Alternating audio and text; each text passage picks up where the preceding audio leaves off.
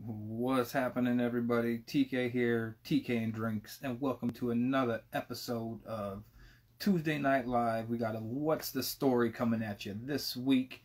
As you know, every Tuesday we get together here live on Instagram, drink some beer. Sometimes we talk a little bullshit. Sometimes we do an interview with a mead maker or somebody in the mead industry. And tonight is going to be no different. We are joined by my friend Ann-Marie from Odd Elixir Meads. Looks like she's just popping in right there. Let's go got the invites coming in, going live. I appreciate you stopping by, or anybody who views it in the future. We both anybody, appreciate y'all what you're doing. So wait. Hey, can you hear me? We can hear you, we can see you. It is all good. I need to adjust the camera on my end clearly. Yeah, I've been having reception issues all day, so I was really worried that we were going to have issues tonight. But seems to be doing fair enough, at least. Good. Right on. Well, thanks for joining me on such short notice. Thanks for having me. How are you doing? I'm doing particularly well today. How about yourself? It's good. It's a good day. Gotcha. It looks like you got a titanic wall of cans behind you there. That's to say the least. We're finally in our new space, so we're not crammed into a 75 square foot fermentation room with all of our cans off site. So it's really cool to have a wall of cans. Yeah. How deep is that? It's only two rows deep. Oh, okay. But still, it looks very imposing. What's going on, Hidden Hive Beverages? Yeah, I didn't have anything necessarily particularly planned out, but I'm definitely glad to have you on the show. I did want to at least chat with you about a couple things we talked about last time you were on. Actually, this is like the third time you've been on. Starting to become a regular guest, which is awesome. I've never had a regular before, but start to consider you my first regular appearing guest. One of the things, if anybody's been following Odd Elixirs, which you should be, if you're not, go give them a follow here on Instagram and on Facebook as well, Odd Elixir Meads. And this year, over the past year or so, they've been releasing a series called the Spectrum series, where they've been releasing a flavor and color profile attached to, each color in the spectrum, also including brown, black, and white, and gray, I believe, as well, which is actually just released today, or is releasing, either just released or is releasing shortly. It was just released, and gray is the last in our lineup of Spectrum. So that one is an Earl Grey mead with a little bit of vanilla and some gray salt. Excellent. Yeah, I think that when we talked about it initially, I think the first one was just getting ready to drop or something like that. So you had the whole spectrum's gone by, and how did it go? I thought it was such a unique concept.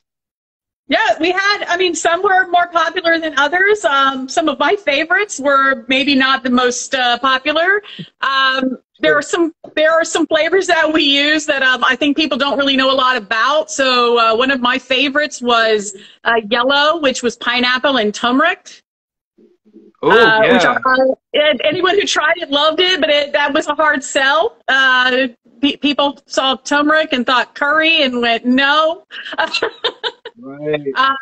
We did blackberry for black. That one was gone in a few days. White was coconut. So that one was gone in a few days.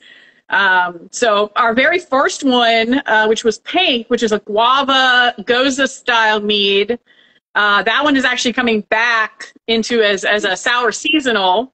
That one was so popular. So there's a few of them that may make a reappearance. And then we're getting ready to release. We've held back a little of each of those, and we're going to release some 12 packs with a 12th flavor or a 12th color that we're calling Yes. And it is going to be it's a mead done with glitter. And we're releasing that we have Love is Love Week starting next week here in Deland. So we're releasing those 12 packs for Love is Love Week. Nice. And is that going to be a 12-pack? I'm assuming those bottles were from the collection as it appeared throughout the year, not a separate brew that you've made for that 12-pack? Yeah, we held back a small portion of each batch. Oh, nice. We had a question here: is how did you guys incorporate the coconut for that one? This person's had mixed success with it. Coconut's rough. It can be really oily and really really cloudy. We actually we reached out to some of our flavor suppliers, and we were able to find an artisanal extract, or not extract, an artisanal concentrate that worked very beautifully. And then we added a little bit of vanilla in there because I was going sort of that coquito. So if you're in the Southeast, that's, I think everyone knows what that is. But for those who don't, it's essentially a coconut eggnog. Oh. So yeah, it's definitely a Southeast. It's a Latino kind of holiday favorite. The best way I can describe it is coconut eggnog. Okay. So we added a little bit of vanilla for some sweetness in there. But yeah, one of our suppliers that we've been working with on some of their artisanal concentrates, this one was a hit. So, and it didn't leave that suntan lotion flavor that sometimes coconut can leave. Oh. Yeah, I'm not interested in anything with a coconut type of, or a suntan lotion. Yeah.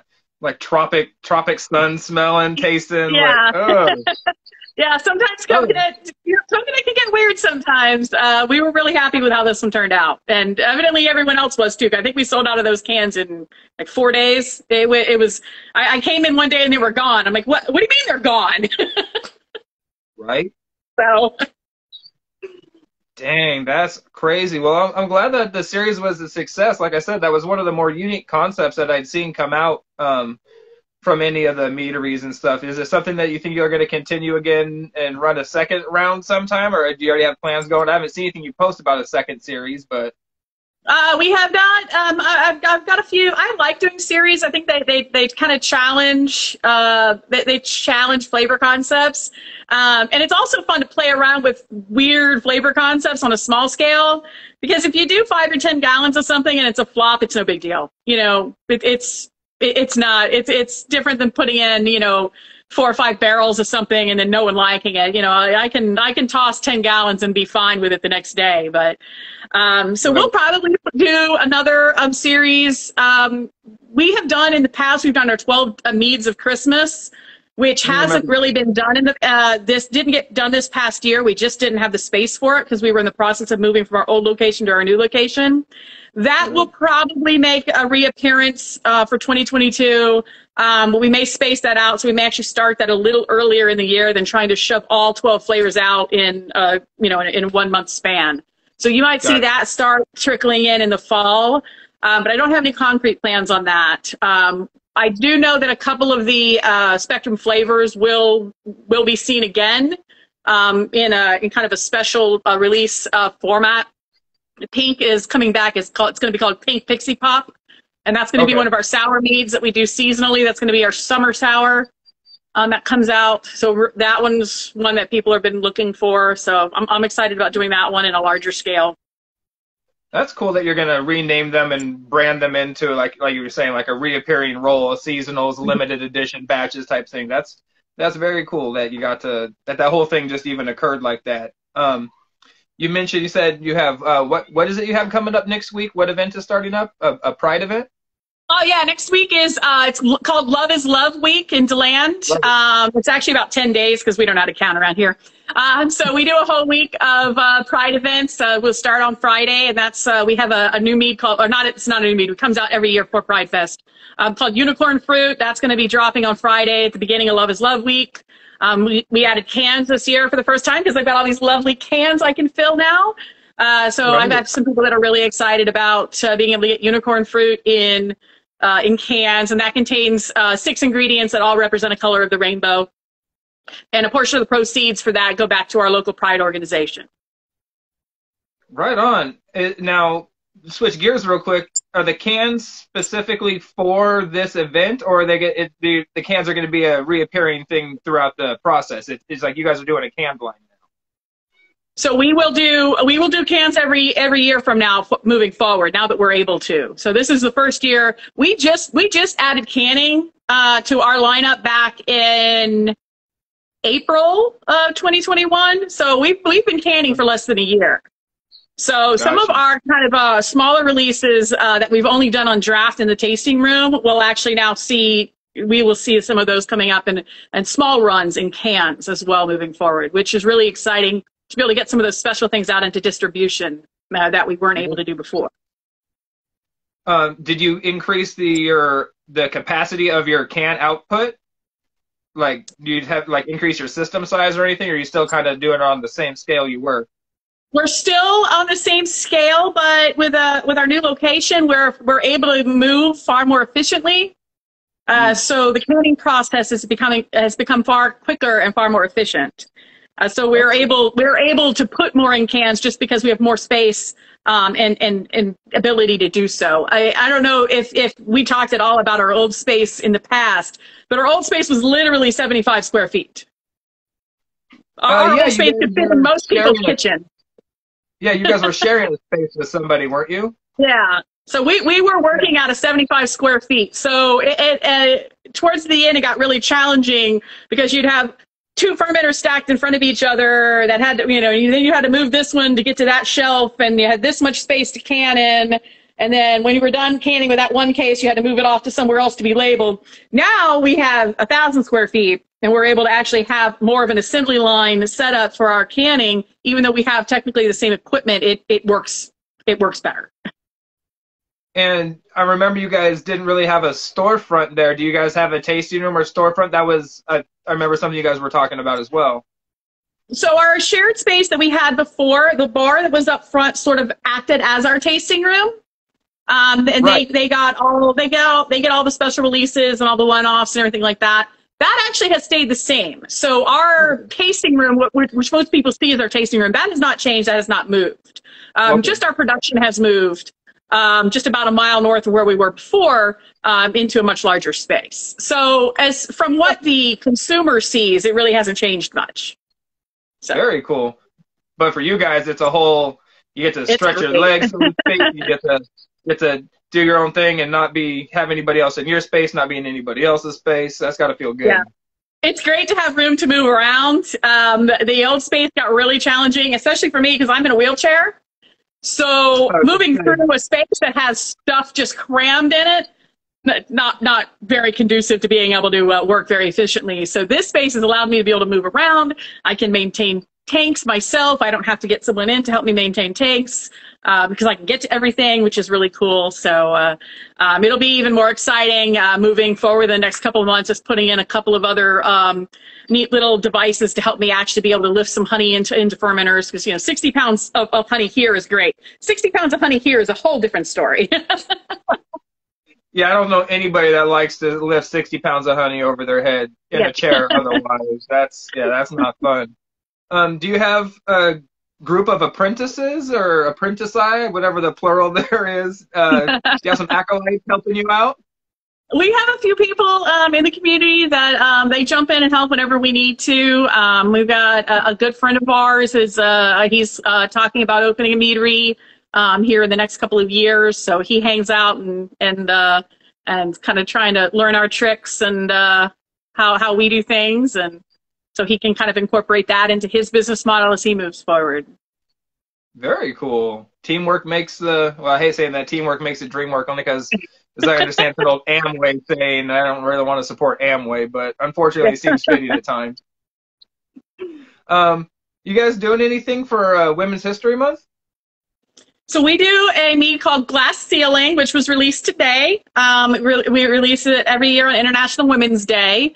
This will be our 4th year, I believe it is, doing this mead. And this is a mead that was the original recipe was actually created, or the original flavor profile was actually created by all of the female bartenders at Abbey, which is our tasting room. And then every year we tweak it just a little bit. This year it actually got a bump in alcohol. It went from 6.5% to 8%. Now that we have more fermenter space, we're able to kind of play around with higher alcohol meads because we don't have to turn things around as quickly. So that's really nice to be able to actually get some of those higher alcohol meads out there. Not that 8% is super high, but we tend to specialize in session meads. So anything over 7% is in high category for me. But it got a bump in alcohol to 8% this year. It's done with blueberry, cherry, and acai. and then it's flavored with basil and lavender. And so that one is done called Glass Ceiling, and that's our International Women's Day mead. So. That's so cool.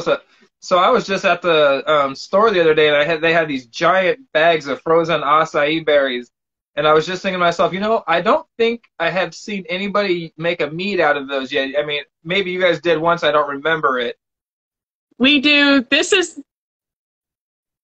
this is the only one we do with acai. Acai is not fun to work with. It's thick and pulpy, and it's really difficult to clarify. So that's probably why you don't see it on a larger scale, because it's not fun to work with. I don't foresee us ever doing this one in a larger batch, just because it's a very fibrous. There's just a lot of stuff that's just hard to get out of there. The first year we made it, it was probably the ugliest mead we've ever made. It tasted great. It just didn't look pretty. I hear that's the same thing with mulberries. Why you never see any mulberry meads, or where you rarely see them, is because they're so difficult to work with, and the cleanup process is such a headache. Again, from what I've heard, but it makes sense. Yeah, I do one mead with mulberry in it, but we use just a mulberry juice, so it's already clarified when we get it. Our Witch Please, our Halloween release, has black mulberry juice in it. Actually, that's what I'm drinking right now. So. Oh, cheers! Yeah, I'm drinking right now. I'm drinking an IPA from a local spot here in Arizona called Saddle Mountain. The 5G. It's kind of a cool looking little logo. I like the old piloty helmet with the mustache. Yeah.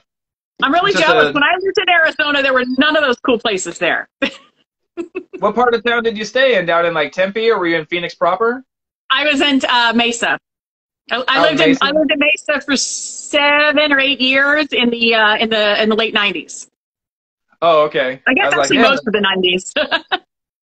Yeah, unfortunately, yeah, I'm sure the craft beer scene wasn't quite what it is now, because yeah, right now that area is just like inundated with decent spots. Yeah, no, I was there in the 90s. I went to ASU for a few years before moving back to Florida, and yeah, there was none of that cool stuff there when I was there. Oh, you went to ASU when it was the party school. Yes, it was. Right on. So, how's my man Blair doing? I'm assuming he's at work or something. He's in the other room working. We've got some batches that are being maintained right now, and we actually have a few DIY projects that we're working on, just to kind of finish up some of the small little projects that haven't quite gotten finished. So I've got him working in the other room, but he's still brewing over in Daytona at McKay's, and then coming over here a couple days a week and helping me out here. So nice, very cool. That.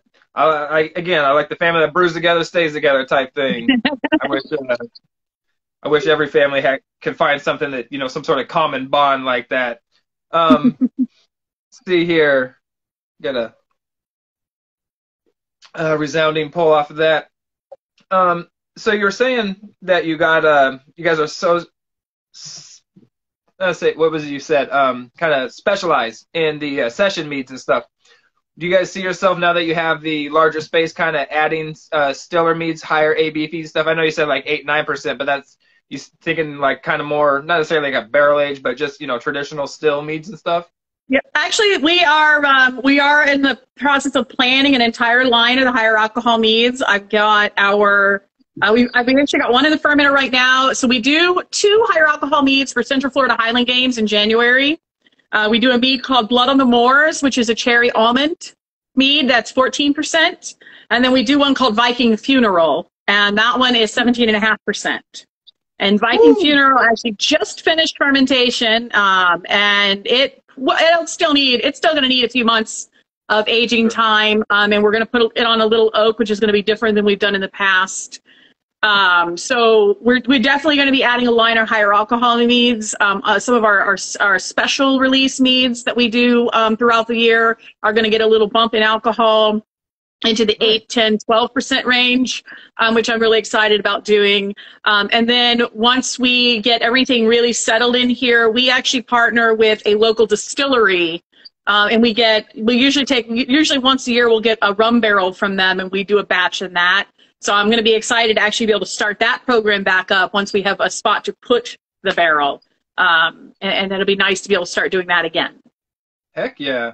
Now, these ones that you're switching or bumping up the ABV on them, are they going to still remain carbonated or slightly carbonated? Do you plan on switching that up on any of them, or are you just going to kind of see how it plays out? It'll depend on each one. Even though some of them were low in alcohol, we still didn't carbonate it. Like we do carrot cake, which is a carrot cake mead is done with lactose, and we always put that on nitrogen when we served it on draft because we didn't want the CO2. CO2 adds a flavor.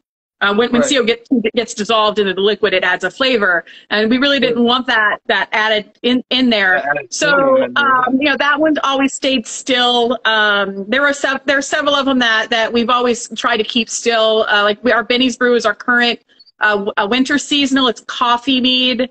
That one stays still. So some of them will continue to remain still. But now we have the ability to now be able to can, at least with a little bit of petulance, just to get that little bubble in there. Right. So, which will be nice, because it does it adds another level of sensory feel to the drinking experience, to have just that little bit of bubble, so the flavors don't get too heavy on the tongue. It makes things a little more refreshing too. For sure. Now, some of these higher ABV ones, they said the one you got up to 17 and change. I'm assuming that wasn't fortified in any way. What yeast were you using with that? We use the French white wine yeast for the majority of our meads, and the same with this one. So this wine yeast is good. They say between 15 and 17%. We do a slow honey addition throughout the first 16 weeks of fermentation. So we're able to kind of push some of those upper limits of the yeast because we're not giving it all the honey at one time. We're doing little tiny additions throughout that 16-week period. So the yeast don't get overwhelmed, and they're able to also evolve slightly. So the yeast that we have they're active towards the end of the fermentation have a ever so slightly higher alcohol tolerance than what we started out with, because they have a very short lifespan. So they will actually kind of evolve a little bit to survive at those higher alcohols. And we're also very careful to make sure we degas as much as possible, so we're removing as much CO2 out of there as we can. So we're trying to eliminate that, because CO2 is toxic to the yeast, even though they produce it. So we try to remove that as quickly as possible throughout the process to eliminate that stressor. And then we do staggered nutrient additions. We'll add a little bit of honey, a little bit of nutrient, a little bit of honey, a little bit of nutrient throughout the process. And that allows us to kind of push the upper limits of what our yeast is already capable of doing. Man, so I've never heard of somebody doing it like that. And that's just my own ignorance. I'm so new to the game and stuff like that. Everybody that I talk to, or let's say the majority of people I talk to are, into the faster fermentation, as quick as, front load all your nutrients into, staggered within to 72 to 96 hours. Or even, front loading even more if you're working with like a Kvike or something like that. So for my ears to hear somebody talking about fermenting, months, you 4 months out, that's so crazy. Like how does that process work, and how does it work for you, I should say, rather, in being able to like continually be able to provide, because that's a lot of time. It seems like stuff's sitting in the fermenter and in barrels and not making you money. Well, if you think about it, you're looking at 4 to 6 months, but you'd probably be looking at that anyways, because if you do all of it ahead of time, or do it in, say, two editions, you're looking at creating more off flavors that then have to have time to age out, and because they will go away, but they have to age out. When we hit the end of our 16-week period, short of it needing time to clarify, it's completely drinkable. We don't have any of the higher fusel alcohols. There's really not a lot of off flavors that the yeast need to clean up. So we hit at 4 months, we can clarify and package, and we're done. We don't have to give it that rest time that you may have to do on some of these higher alcohol meads that are all front loaded with all of because the yeast just don't. If you don't give them the opportunity to produce the off flavors, you don't have to give them the time to clean up the off flavors. I got you. So it's like more of a working smart instead of working hard type of mentality. Either way, it's going to get done. Just how much and what type of effort you want to put into it. Yeah, and it also gives us, at least for us, I have found it to be a little bit more predictable for the higher alcohol meads. Because sometimes, if you have to let a higher alcohol mead sit for, 3 months, but you've only scheduled 2 months, well, now you're a month behind. What I've found is that, I can schedule this, and I know pretty much with good consistency that this mead is going to be ready on this date. So I can put that into our release schedule. I can plan for it. For us, it takes a little bit of the guesswork out of when it's going to be ready to release. I got you. Let's see, Moko Asylum says his meads hit mid-30s at MC. I don't know what that stands for, because front loading. Now I'm doing her style because it definitely shows. Hey, what? Like I said, I'm the one who's trying to learn something here. And if you guys are doing it, and my friend Luke up there, he's doing it, you guys obviously are doing something right. So maybe that's a style and a method I need to try out sometime. It sounds very interesting. Do you guys have a lot more control with this space? I mean, you have more room to try out different methods that you wanted to do, clearly because you've got the larger footprint. Oh yeah, we have a ton more control now. We're able to add. We're actually going to be adding a second glycol chiller. So we'll be able to do more temp control. We had added a glycol chiller at the old space, but it was really challenging to get all the tanks hooked up or the bright tank hooked up and get everything set. This way, we can actually access things, and we don't have to move things around and disturb batches that are going in order to get this one it cold crashing or this one into the bright tank. We're adding one new glycol chiller really soon, and then we'll be adding a third one down the line that gives even more temp control. So that it's going to be really nice. It's also going to be nice not have to pile things on top of other things. It'll help us ensure our sanitation even better because we're not having to stack things in weird ways. It got really interesting there towards the end. We were in 75 square feet. We were producing 10 barrels a month. So it got really interesting there at the end.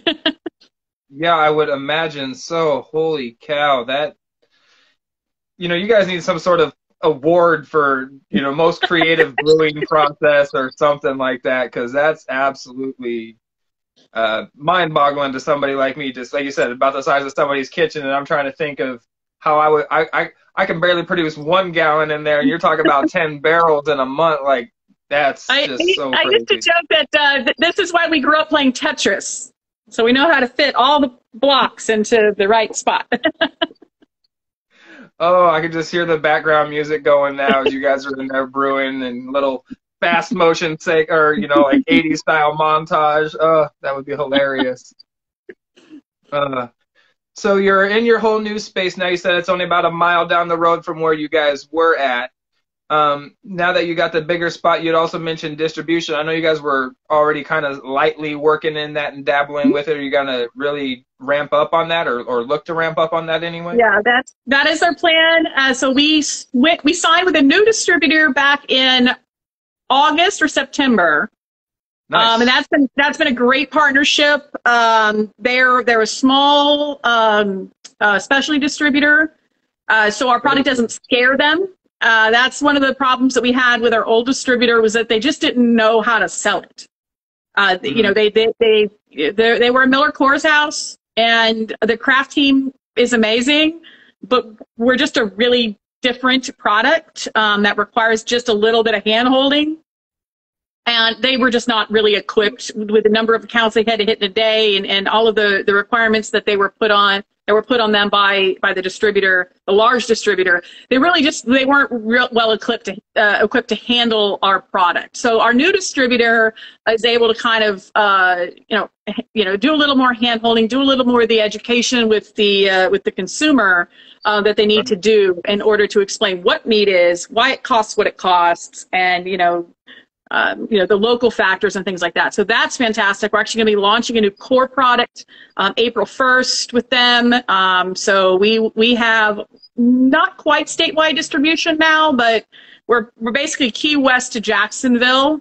So it's a good chunk of the state. So Very cool. Yeah, I can imagine that sounds like your other distributor kind of got caught between a rock and a hard place, at no fault of their own.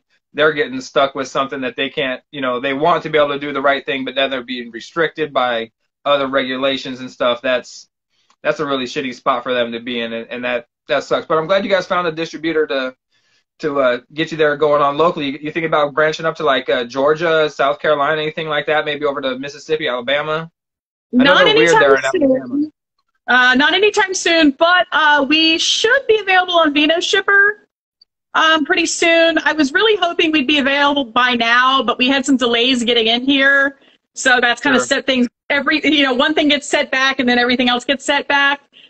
So hopefully we will be set up with Vino Shipper within the next couple months, and then we'll be available through the entire Vino Shipper network. So Yeah, that really does expand out. Like even if you're not, distributing in all those other places, just being able to have exposure in those other states is really yeah, a big thing. I'm really surprised a lot more places don't do it. Actually, one of the reasons why I understand that some places don't do in the, Vino Shipper, it goes for beer as well, is because the labels are different. Not the labels are different. They have different regulations on labels when you're shipping them, within state and then, versus intercontinentally, so to speak. there are. It just depends on how you set things up. From the beginning, we've always had labels that were federally legal and not just legal in Florida. So we are, for the most part, we try to incorporate enough information on our labels that we meet as many requirements as possible. Sure. And we've always done that from the beginning, just on the chance that we might have that opportunity to sell in another state. So far, I haven't gotten any notices or anything that's saying that any of our labels are missing anything, but you never know. Right. And if it happens, then it happens, and we fix it and we move on. So, Right. Well, that's some strong foresight on your guys' part, though, to just go ahead and say, hey, we're gonna just meet all these requirements straight out the gate because it meets your style. I guess some places don't want to necessarily feed outside their own market. They want to hit like a niche market and just kind of stay in there. But yeah, for anybody who wants to reach any point of real growth, man, that seems like a real good foresight on your part. Looks like you're having a request to reach up to Maryland or Delaware as soon as possible, which would be cool. Yeah, follow us on Facebook and everything. As soon as we're available through Vino Shipper, we'll make sure to let everyone know. But it is in the works for sure. The Vino Shipper thing. Oh yeah, absolutely. We're already set up with Vino Shipper, and our account's already set up and ready to go. We're actually just at this point we're waiting on production because we got put behind. We got put behind by about 5 weeks. So now we're playing catch up on all of the orders that we had during those 5 weeks, plus new orders. So once we're caught up with that, then we're actually going to be brewing a batch specifically specifically allocated for Vino Shipper. So we'll be able to get up and get started on Vino Shipper. We're going to be starting with our 3 of our cores. Green Goddess will not go onto Vino Shipper. It doesn't ship well, and until I figure that out, we're not going to be putting it on Vino Shipper. But we have our Abbey Normal and our Limerick are our 2 cores, and then Hive is going to be a new core that's going to be launched April 1st. So that's like the second or third time I've heard you mention the term core now. So through the distribution and the Vino shipping thing, I'm assuming you're meaning you're going to have having core flavors that are available, quote unquote, year round.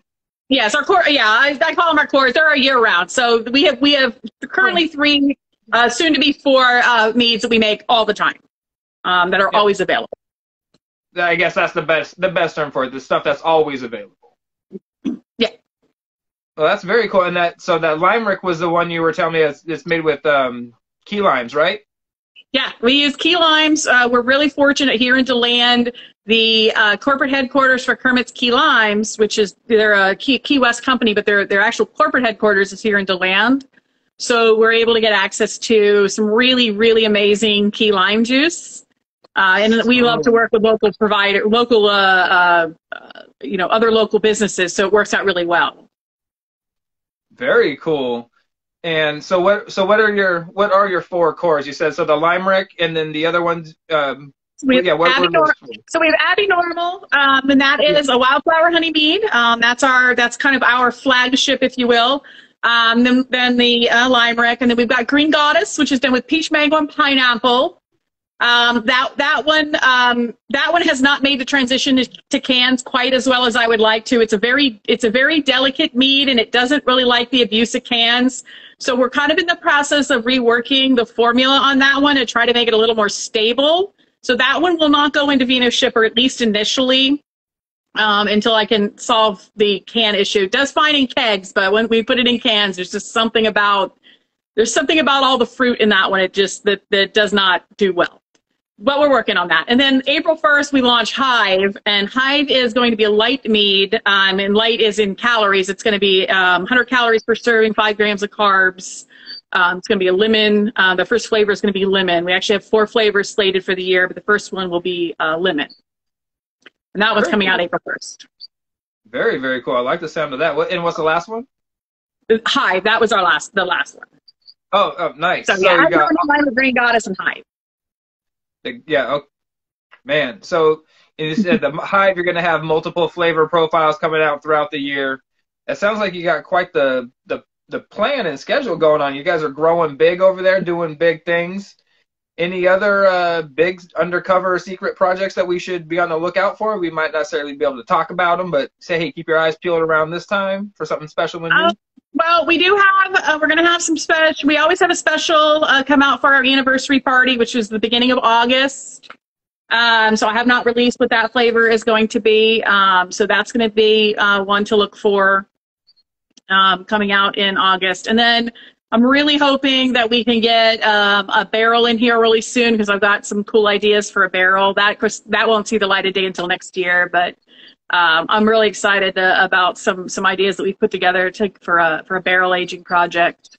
And the distillery that we work with is really neat. So we'll take a barrel that they've just pulled rum out of. We put our mead in it. We usually age it in there for 4 to 6 months, and then we send the barrel back. Any solids that we put in the barrel, like cocoa nib, we did last time was cocoa nibs, vanilla, and coconut.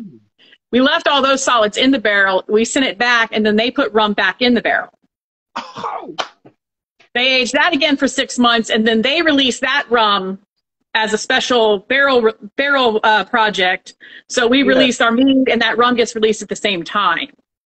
So it's a really cool project that we love doing, and I have not been able to do one for a little over a year now. So I'm really excited to be able to get a barrel back in here and start doing some fun stuff with that.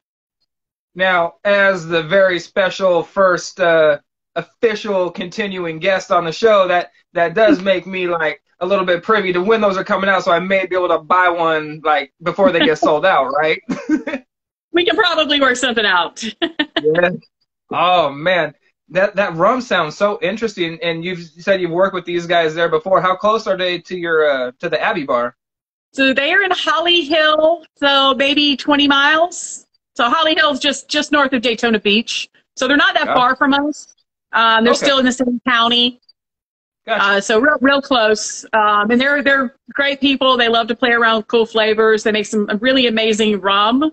And one of the things that we learned the first rum that we did with them, the first aging that we did with them, they ended up getting a write-up in some international rum magazine. I don't follow Rum Circle, so I don't know what it was called. Yeah, me neither, but the guy who did the write-up on it said that he did his research, and from the best of his knowledge, it was the first rum to ever be aged in a mead barrel. I was like, well, that's cool. Man, that's something else. And you got it from them initially when it had rum in it, so it's like yeah. Man, did you have any of that rum? How was it if you did? Oh yeah, we get the first 2 bottles of each run of each of those, and I usually buy a couple more because they go pretty quickly. I usually buy 2 bottles, and then we have 1 bottle from each of the 2 projects that we've done with them, just sitting in the cabinet with a do not drink tag on them. Caution, do not break glass. Yes. Oh, now that is cool. Yeah, someone had mentioned, I think Sidetrack had mentioned that's a cool collab, and it is. It's I a know lot of fun. I know there's definitely other meaderies that are doing, you know, collabs with distilleries and stuff. But again, something like that where it's a back and forth on one, that's a very cool thing and such a unique flavor, and that plays so well with rum naturally already. You know, rum is already ready to take cocoa nibs and vanilla. In my opinion, every rum that I've had would definitely benefit Oh from yeah. some cocoa and vanilla. Our first one was vanilla and ancho chili. So a little bit of Ooh, smoke from the ancho chili, big sweetness from the yeah, vanilla. Of course, the oak already has some vanilla notes to it. sure. So that was the first one that we did with them. And we really weren't sure. We'd never done anything like that. So we really weren't sure what the rum was going to taste like after it was in there. And you actually got more of the ancho chili out of the rum, which was really Okay. interesting. But there you can totally tell, you can really taste the flavors, the kind of those overlapping flavors in the two products when you try them side by side. We always try to hold our mead back until they're ready to release their rum. They usually age for 4 to 6 months, an additional 4 to 6 months. So we put ours into a bulk tank and hold it so they can be released together. Gotcha. That's so, again, yeah, that's a very cool concept that you guys got going on there. You got so you said your anniversary's there in August. That kind of almost correlates with like Mead Day. Do you guys have anything special planned for Mead Day this year? We actually do it every year on Mead Day. It actually just worked out that way initially. We did our friends and family grand opening in July, and we did our official public grand opening on Mead Day, the very first year we were open.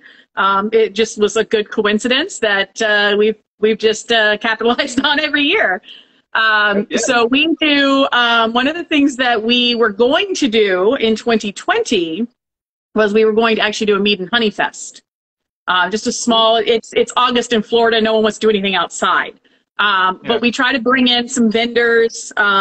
This past year, we brought in our honey supplier came in and sold honey. We bring in the past, we've brought in a local gardener that does classes on bee-friendly planting, yardscapes and things like that.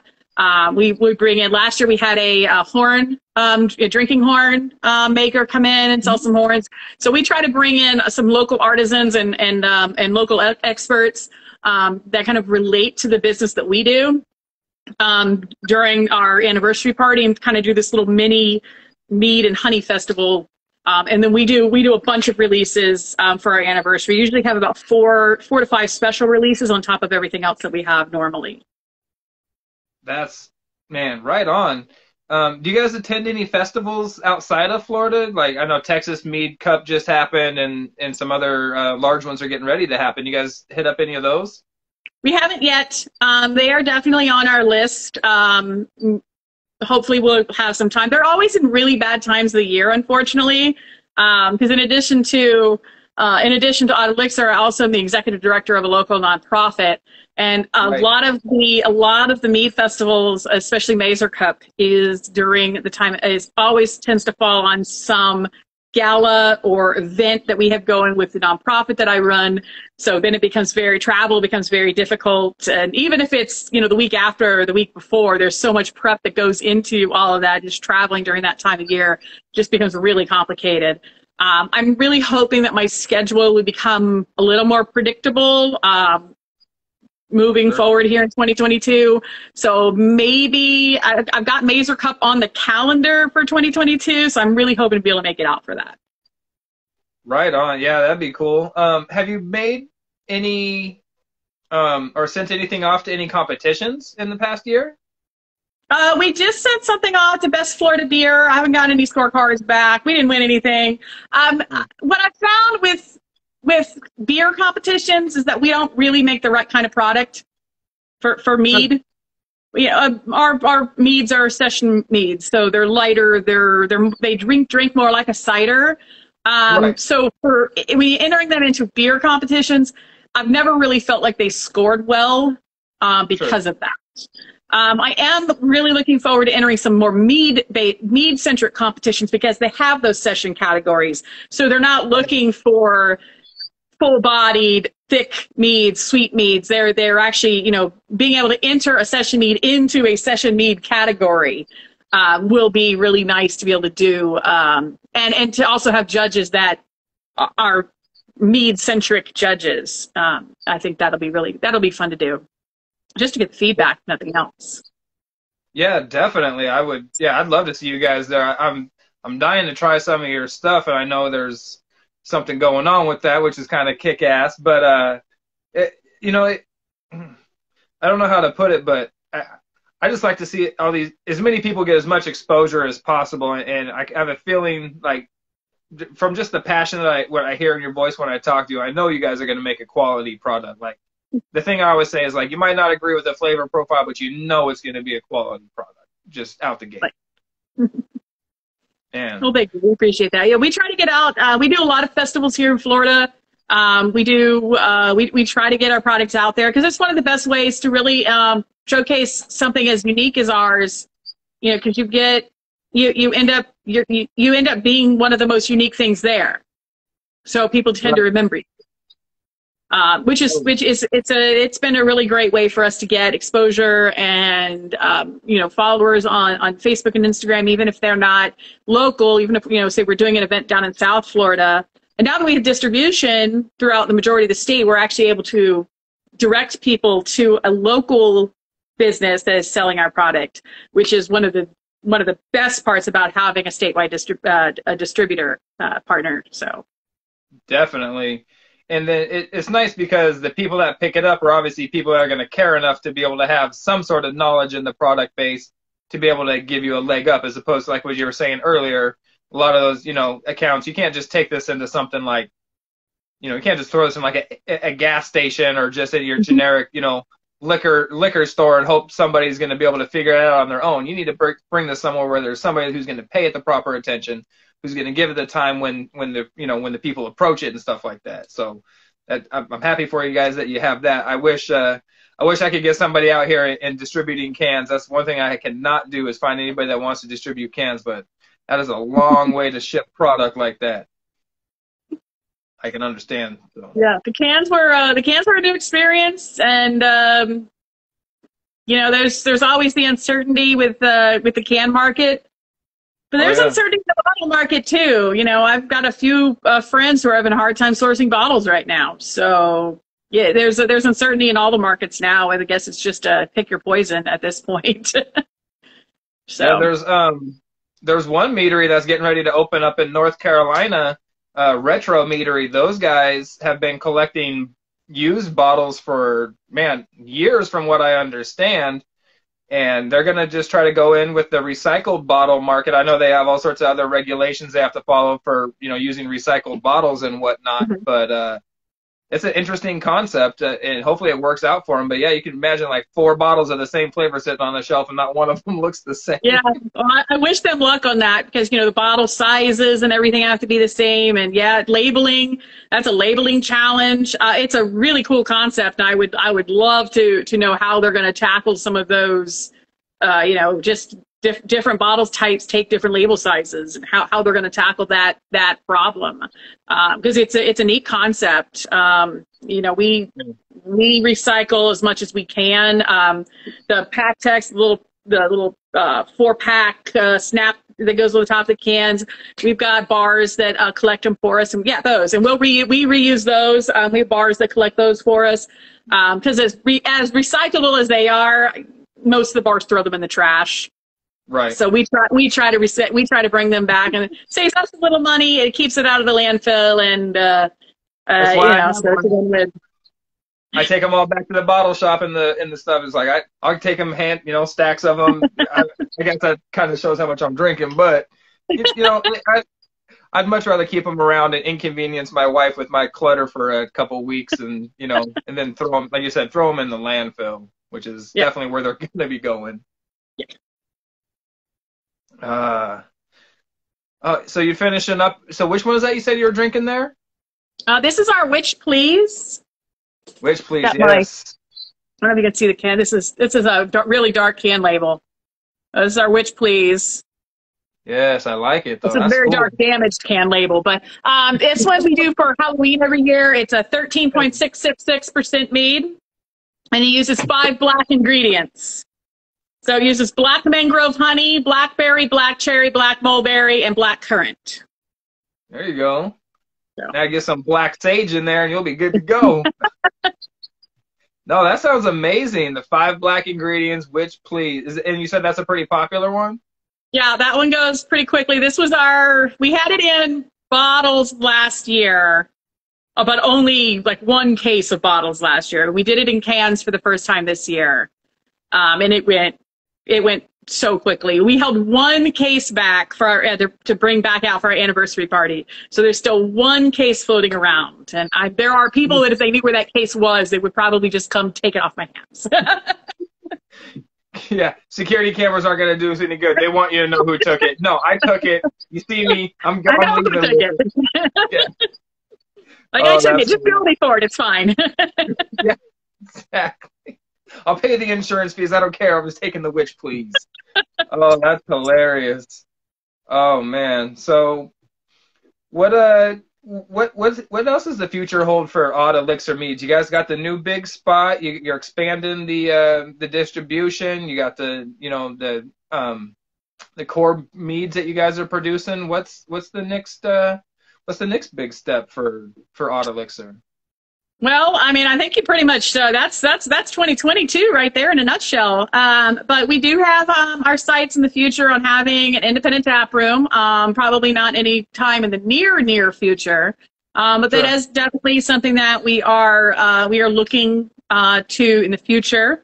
Maybe the real estate market could get a little better first, and we could actually find a place that we can afford because I'm sure it's bad there too, but trying to find commercial real estate in Florida is, I mean, it's the only reason we found this place is because we know someone and we were hanging out at the bar talking about it one night.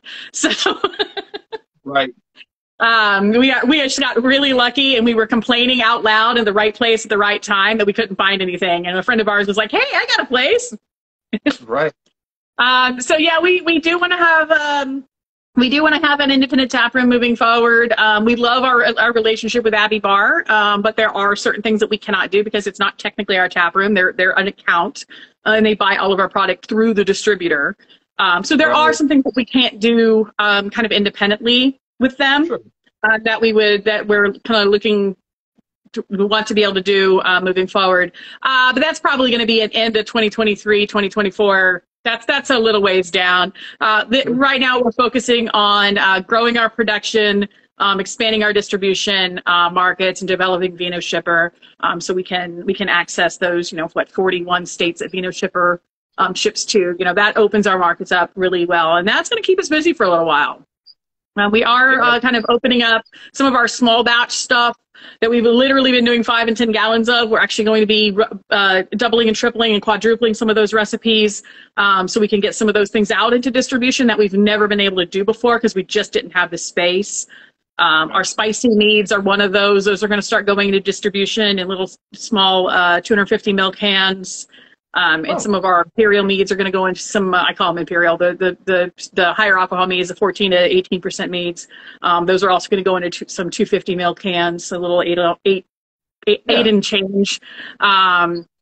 So that's going to be a new product line that's going to come out probably third quarter of the year. So that'll open that market up into some of those people who aren't looking for the 6% meads. They're looking for Viking's Blood and Chaucer's and those kind of higher alcohol, sweeter meads. We'll be able to release some of our specialty stuff that's only up until now been available here locally. We'll be able to get those out statewide and on Vino Shipper as well. So we're probably going to be doing some Vino Shipper exclusives. Oh, very cool. Now, did you guys have all the equipment necessary to do this and you were just kind of shuffling it around, or have you guys had to acquire a bunch of new tanks and fermenters and we will be expanding our tanks, but we actually had all of the tanks that we needed. They were stacked rather precariously on one another, and we had the 2 big pieces of equipment that we'll be adding is going to be bright tanks and glycol chillers. So that will allow us to temp control more tanks at a time, and also carbonate and package more cans. We like to have a little bit of CO2 in the cans, just because it gives the can a little more stability on the shelf. Yeah. So being able to expand our bright tank capacity and our chilling capacity those are the next two big equipment steps. As far as the fermenters themselves go, we actually have not expanded fermenters. We just can now use them all at one time. Yeah, right. Yeah, man, I can only imagine, like you said, going from 75 feet up to 1,000 square feet. That's got to be some nice more room for growth and opportunities. Yeah. So if I wasn't worried about losing the internet connection, I'd give you a tour, but I'm afraid if I move from this spot, I might lose you. Hey, no worries. I did an interview with my buddy Sean there in Hawaii. He had to go drive 45 minutes from his house up to park next to the cell tower so he could even get reception. So I completely understand. I don't even have the best reception here where I'm at. It just looks good on my end because it's on my phone. So. Now, maybe next time we chat, I'll actually have better internet in the building, and I'll be able to give y'all a tour. Yeah, I'm offended that you don't have better internet. You know what? Let's put that at a top priority. Come on. The glycol chillers first, then we get better internet. Hey, that's real priorities right there. Yeah. We don't need internet to make mead. We need glycol chillers to do what we need to do. I'm on board with that. So I did have a bottle I was getting ready to open. If you wanted to join me for a second here, get your input on it. So are you familiar with Lost Cause Meadery? I have heard of them. Yes, I haven't had anything from them though. So I came up on this bottle. It's their Coveters Club. It's called Thou Shalt Covet. This is their bottle club membership, like their first year exclusive, and it is a it's raspberry, blackberry, grape with candy cap mushrooms. I don't know if you've worked with candy cap mushrooms before, but apparently they're supposed to add any mushrooms. So they're supposed to add a like a maple-ish type of note to it. So this is the one I'm going to be getting into my next review on. So, oh, it smells like maple syrup so much. Oh, it's got a beautiful color. Yeah, now this is, from what I understand, this is about 7 years old. So I think it's holding up pretty darn well. It's got a very aged meniscus on there, very nice and tan color on there. That is beautiful. Yeah, like the color is gorgeous on there. So yes.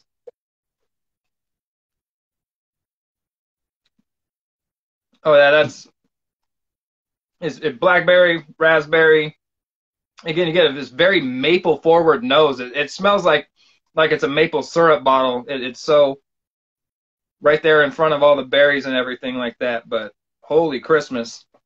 I got to try this one at Mazer Cup, and so I had to pick up this bottle when I came across it. But I'm excited. You said you're trying to make Mazer Cup a thing this year. Man, I would love to see you up there. I'm going to do my best to get back up there, and awesome. I need to get out and come visit Odd Elixir. There's so much in Florida I need to come do, and visiting you is on the top of my priority list. Yeah, there's a couple cool spots out here in Florida now. We just had a new meadery open in Orlando, or if they're not open yet, they're going to be open really soon.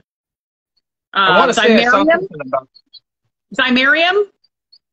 Yeah. I've been following them for a while. They've been posting, but they're finally getting ready to open and do their thing. So yeah, that's not too bad. Yeah, they're going to be open really soon. So I'm really excited to be able to get out there and try some of their stuff. So you've got a couple places in Tampa now that do Meads. So there's some spots around. Yes, definitely. But like I said, the top of my priority list is getting to Odd Elixir because with your let us know when you're in town. I can't remember what your logo, his name was, but that guy is so cool looking. That's Benny. Benny. Yeah, Benny the Bee. Yes. Yeah, so I've been in love with your guys' spot since I saw it, and after getting to know you guys, I'm even more in love with everything you guys do. Coming up on the 7 o'clock hour, I'm going to have to hit you and let you run because I got to go get some dinner and whatnot. But I always appreciate when you stop by and again, I'd love to have you on again sometime in the future Absolutely. and talk more mead with you. Yeah, absolutely. As soon as I get better internet, I'll give you all a tour. Excellent. Well, I'll be on the lookout for those emails when you get your internet fixed up. Maybe they won't show up by carrier pigeon next time. And I got a box coming your way, so keep an eye out for it. I am. Like I said, I got my wife on the lookout for that. We're gonna be definitely get into that, do a little unboxing video, and see what we got going on from there. So everybody be on the lookout for that. It'll survive the Florida and Arizona weather. Yeah, we've had phenomenal weather this week. It's been perfect in the 40s to 60s. Perfect meat shipping weather. So. Well, that's great. Well, Florida's not that great right now. Saturday it's supposed to be 90 and raining, and Sunday it's supposed to be 55. Florida cannot decide what season it is. Yeah, we had that happen here. We were at 85 one day, and the next day we were down at 65. So not quite the same temperature swing, but I definitely understand what you're going through. So well, with any luck, it makes it to you in one piece, and I look forward to hearing your feedback on it. Awesome. Well, thank you so much, Ann-Marie, for showing up today. Thank you, everybody, for watching here. Like I said, if you haven't given them a follow yet, hit up Odd Elixir there on internet or on Instagram, on the internet, not anywhere else, and over at Facebook as well. Check out those follows because they are going to be going on to Vino Shipper probably sooner than later. I mean, earlier in this year than later in the year. So yeah, be on the lookout. Hopefully. Fingers crossed. Now, let's put the good energy out in there to the universe. But nonetheless, be on the lookout for them on the Vino Shipper and all that stuff because you're all going to want to get some of their stuff. I promise you. And then, again, go follow me over on YouTube if you can as well. I appreciate that. TK and Drinks. Thank you again for showing up, Ann-Marie. Pleasure as always. Love you guys. Have a good night. Oh, tell Blair I said hi, too. I will. Bye. Bye-bye.